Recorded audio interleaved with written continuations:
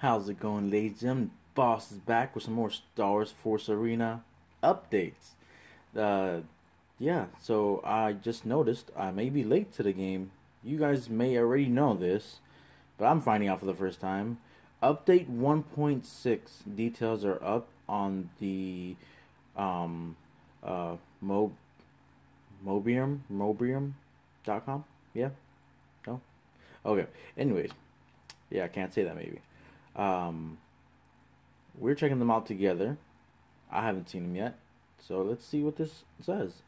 Alright, squad leaders, welcome to Star Wars Force Arena 1.6 update. We will be bringing you two special leaders. Two more leaders, really?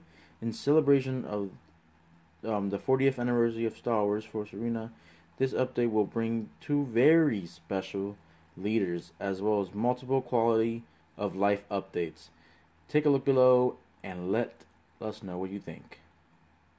Okay, Rebel Alliance 40th Anniversary Luke. A 40th Anniversary Luke, and for the Galactic Empire, a 40th Anniversary Vader.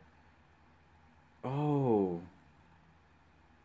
Oh, and these are the concept art from the original movies. Like, I think that's how how they were detailed to look like in the original movies. More information will be available once balanced details have been released. These limited legendaries will be available for a short period of time. Are you serious? So these aren't just legendaries. These are like unique legendaries. And by unique, I mean like the card is unique. But okay, whoa, this is insane. Okay, I hope I can get these cards for you guys so I can show them. On the 40th anniversary of the birth of Star Wars, 40th anniversary Luke Skywalker joins the Rebel Alliance. This special character was designed by Ralph McQuarrie, whose concept art helped design the base of Star Wars universe. Although this character was originally pinned as Deke Starkiller, his name was changed to Luke Skywalker once the script for the movie had been completed. This character has a completely different visual aesthetic compared to Luke Skywalker. The laser dual concept art style Luke with his respirator and a thin yellow lightsaber. Oh, this is gonna be so awesome. Take 40th anniversary Luke into the battlefield now. Oh my god, this is so cool. Okay, uses his lightsaber to definitely attack enemies near him. At a distance, will use his laser pistol to engage enemies. Alright, so he's like Ezra. Oh, that's gonna be so awesome. Okay. His consecutive attack will lunge with his lightsaber, dealing damage in a small area and knocking foes back. His skill will use the force to create a kinetic blast centering from himself, dealing damage and pushing enemies back. Deals more damage to tech units. What? So ATST has someone to fear besides Chopper? He will be available in a Deer Crate Tier 1. Unlike other leaders, 40th Anniversary Luke does not, guys, I repeat, does not have a unique. So I'm telling you guys, these are unique legendaries. They're combined together. That's what it is. Alright, let's get into the 40th Anniversary Vader. Is also based on the laser duel concept by Ralph McQuarrie. This version of Darth Vader is inspired by Japanese samurai. Oh, I love samurai, so yeah. His crude lightsaber is blue, which is a significant, wow, I can't speak this morning, holy crap, step away from the red lightsaber we now see from the Sith. His movements are much more agile than Darth Vader we know. Let the rebels remember the original face of the Galactic Empire by bringing 40th Anniversary Vader to the battlefield. Wow. Alright, so his features: swings his lightsaber skillfully, attacking enemies in close proximity with his outstanding marksmanship skills to eliminate enemies at a distance. Oh, he might have a blaster. Okay. His consecutive attack will throw his lightsaber to damage first and strongly slash the enemy after jump. Interesting. Sounds so cool. His skill will pull enemies around him to slash everything in range. Okay, so it's kind of like Vader's regular skill.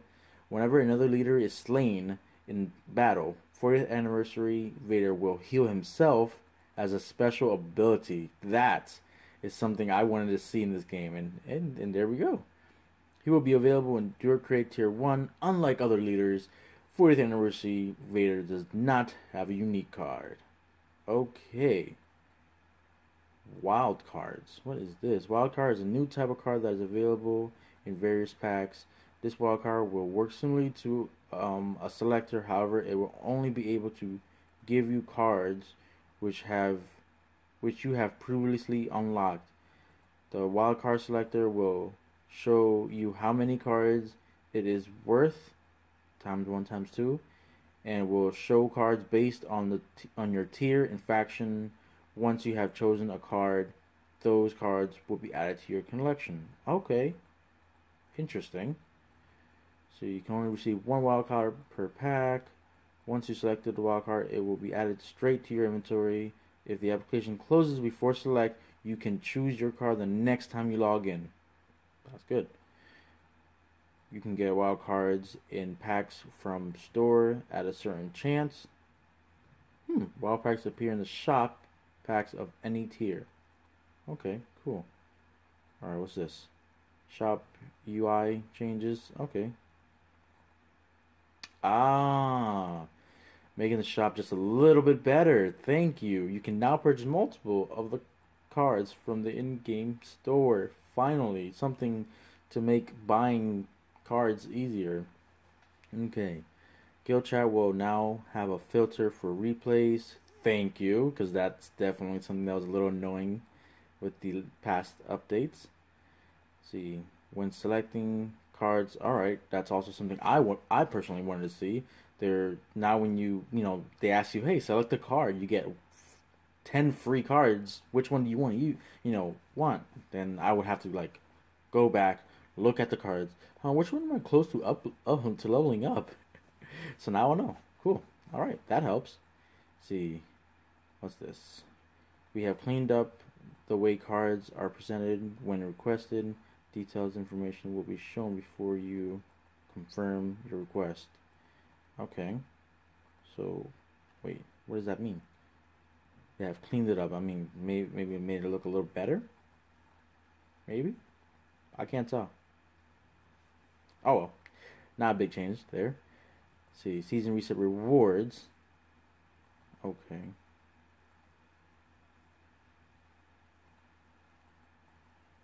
Oh, okay.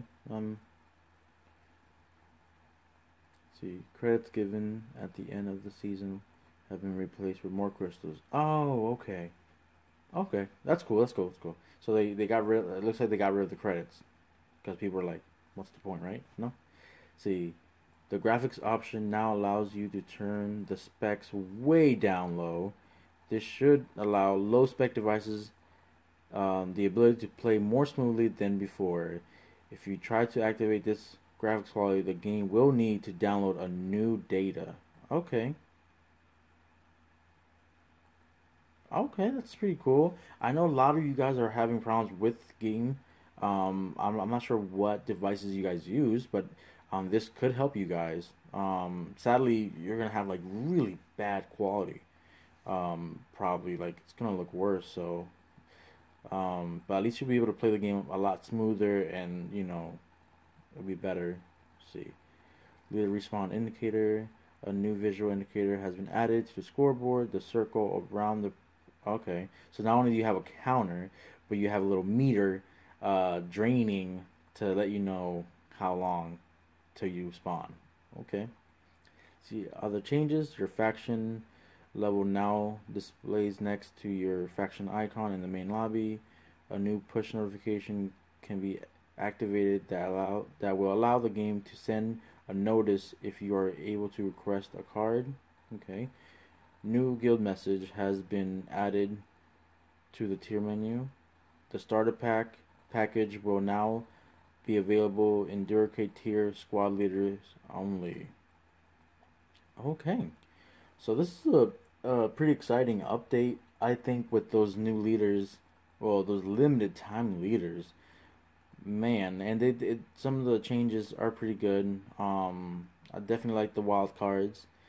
Allow you to choose, what legendary you wanna put your cards towards, which is good. A couple of these, like UI changes, just to make the game a little cleaned up, better to play. And also this right there, being able to buy multiple ones, that's gonna help a lot. Um, I mean, when I'm a new, when I was a new player to this, I was always buying stuff from the shop.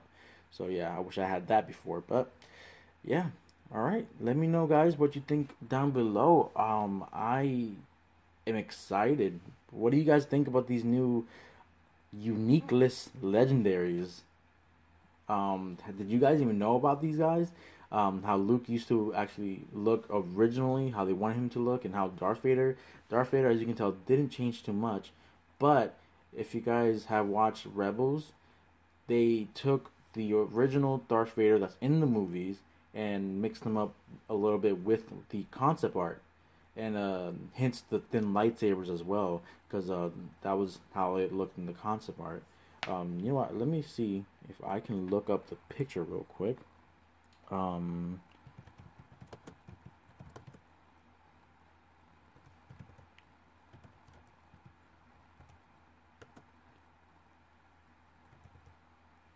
let's see here. Trying to see if I can find that picture that has both this Luke. Oh, here it goes. Here it goes. Here's one. All right, guys. So, where did it take me? No, I wanted to see the picture bigger. Come on. View image. All right, there we go. So yeah, this is where they're inspired by. And look at that. Darth Vader looks awesome. That Luke looks awesome. Oh man, they're gonna look awesome. I hope I can get these guys. I've been lucky to have gotten like Hera, Chopper, and Seventh Sister and Fifth Brother early on. So I'm definitely gonna be trying really hard to get these guys for you, because I want to show them off, and I want to have them in my deck collection. I need to have them.